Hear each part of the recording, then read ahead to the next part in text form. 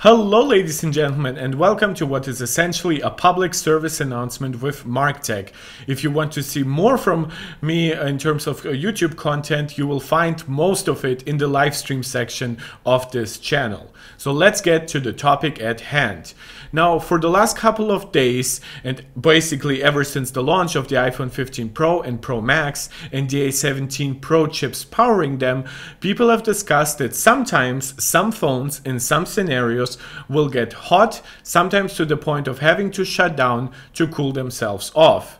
And we have speculated to a wide variety of potential problems that could have led to this. Some assume that maybe the titanium chassis was really bad at heat dissipation.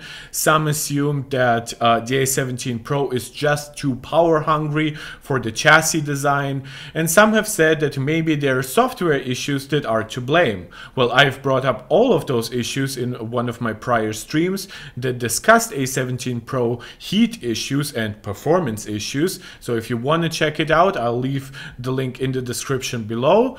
But it seems like software is actually to blame. In fact, Apple has come out to say that they've identified a few conditions which can cause iPhone to run warmer than expected. The device may feel warmer during the first few days after setting up or restoring the device because of increased background activity. Now that is universally true. All phones around during their first week will run potentially a little warm, as they have to deal with a lot of background processes as you are downloading your old data from the cloud, as you're just maybe experimenting with some new features on the phone, testing out brightness, testing out just how well it performs in games. And as all of those things come together, the phone just gets a little hot. That's normal. But usually after the first week or so, once all the old cloud data is actually on the device, properly indexed in the storage and the operating system, then it returns to normal.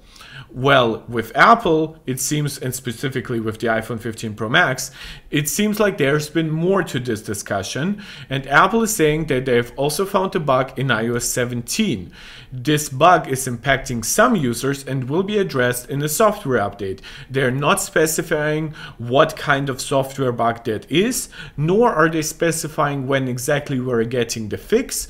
Some people are assuming we're probably getting a 17.03 version relatively soon, maybe already next week, or we might have to wait until 17.1 is finished. Regardless, I will be reporting on that, so if you want to see basically my conclusions and my further testing as I explore my 15 Pro Max, please subscribe to the channel and hit the notification bell so you're informed when I actually go live, because as I said before, most content on this channel is live streams.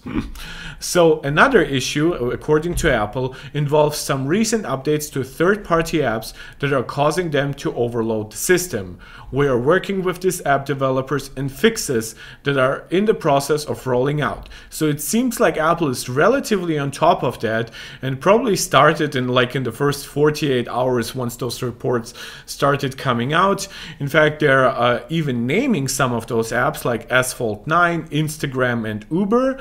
I don't use any of those apps, but I've heard from a lot of people online that Instagram specifically seems to be giving them way more problems than an app like Instagram should be giving you.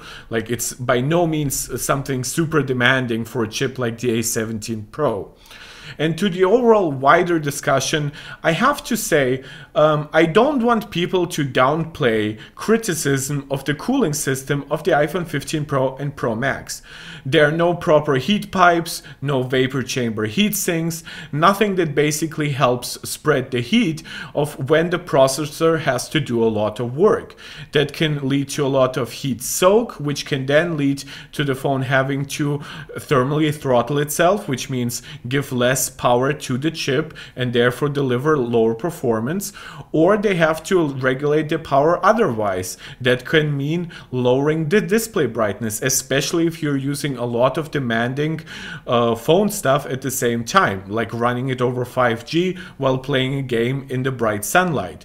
Granted, that will impact every phone to some degree, but it seems that iPhones are notoriously bad for handling a lot of heat at once.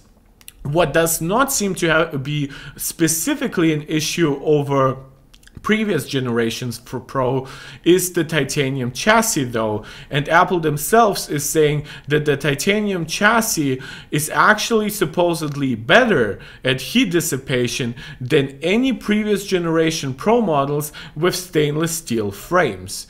So it remains to be seen whether or not some internal layout changes could also contribute to heat soak happening faster, or the A17 Pro having a generalized higher power consumption than something like the A16, or at least at peak performance. But for now, we will limit those discussions until we get that promised software fixes to apps that Apple is specifically laying out. Maybe somebody can save like older versions of those apps and then test them out versus newer versions. And of course, I will stay on top of that. I will report it to you. So please, again, hit the notification bell if you're already subscribed. If you haven't subscribed yet, of course, please subscribe so you can check my further streams and VODs like this. Those happen somewhat irregularly, but they are still somewhat important, I hope. Yeah, I thank you very much for your continued support. I've said it in my last couple of streams. We have had incredible growth on this channel, over 3,500 new subscribers in the last 2 weeks. And I hope to keep this growth going, and I hope that you can become a part of the MarkTech community. So without holding you up any further, this is MarkTech tuning out.